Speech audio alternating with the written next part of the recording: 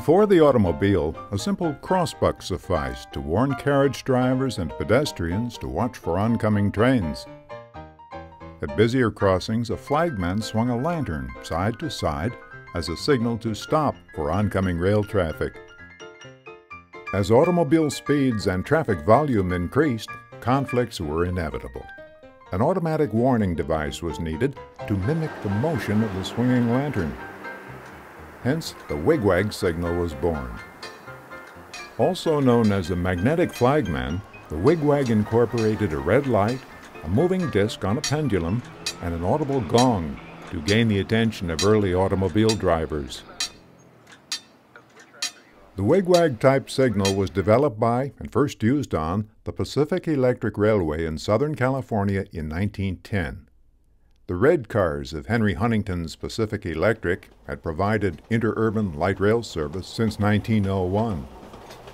With over 1,000 miles of standard gauge track, the Pacific Electric connected cities in Los Angeles, Riverside, San Bernardino, and Orange counties until the railway's demise in 1961.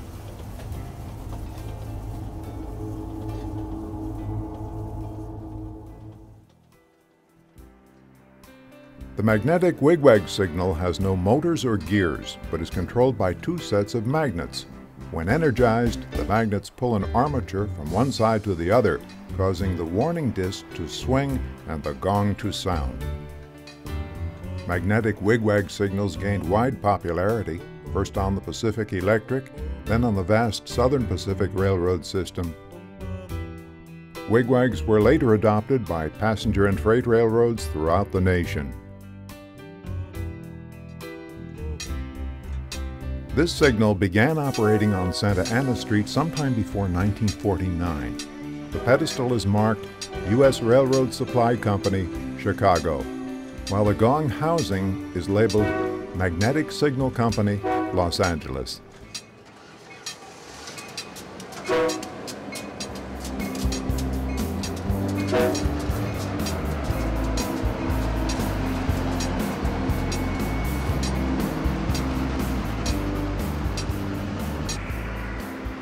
Orange County's last surviving Wig Wag signal still operates at milepost 510.1 on the Union Pacific Line. Automobile traffic lanes parallel the tracks along Santa Ana Street. However, pedestrians and cross traffic must stop for the Wig Wag signal when the train approaches Lemon Street in the city of Anaheim.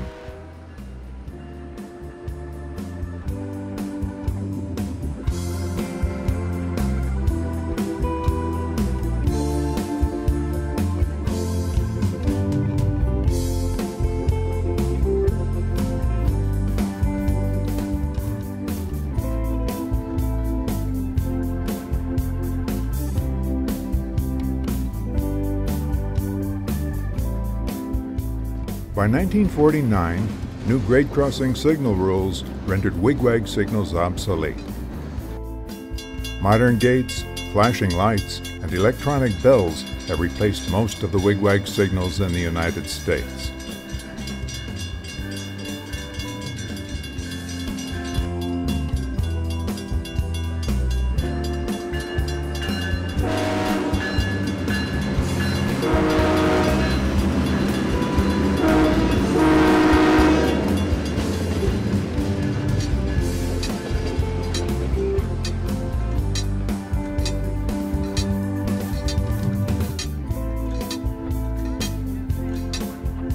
This Wig Wag still operates daily as of May 2015.